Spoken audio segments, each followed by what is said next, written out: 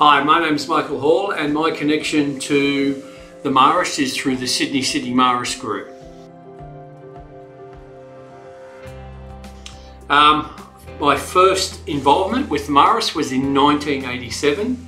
I applied for a position at Parramatta Marist and was successful in that.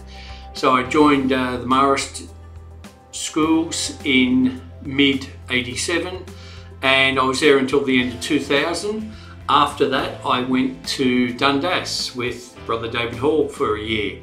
So all up I had about 14 and a half years in Marist Schools, which were absolutely, I say it to this day, the best years of my 42-year teaching career.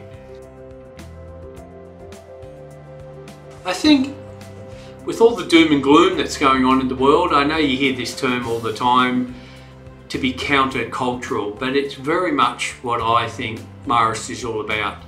And that all comes back to just being positive all the time. Like Mary said yes, and we need to say yes to life. I mean, we are Easter people, so therefore we've got to be optimistic all the time.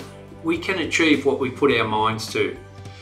So the other things, what it means to be Marist to me is to be always present in people's lives. Like I'm still in schools now, and I just think it's so important that we make ourselves available to the students, to the staff, to parents, that we're always there available to talk about the day-to-day things, but also work things, what's troubling them. It's just really important, I think, to be available. The best example of that I always go back to is at Parramatta Marist in the Morley Plaza.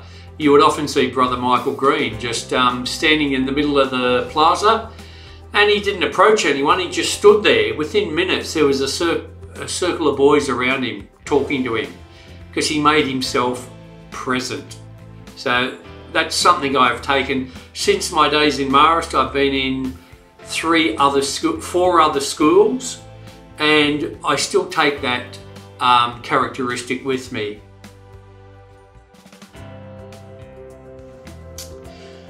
What gives me a sense of belonging and community in the association is belonging to the Sydney City Marist. We meet once a month.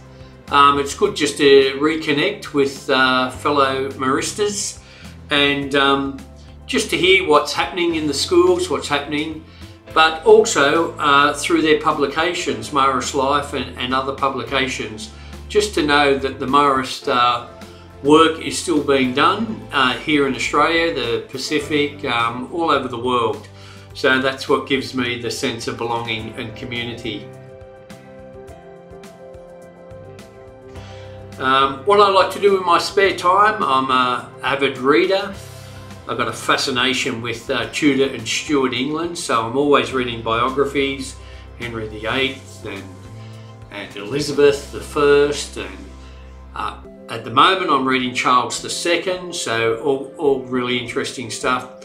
I love being in England. I've been to the UK 9 times, and I love the history associated with that. The other thing I like to do in spare time is gardening. I love growing roses, and I love growing annuals. All my daffodils are out at the moment, so that's very pleasant. What brings me joy, as I said, I like travelling.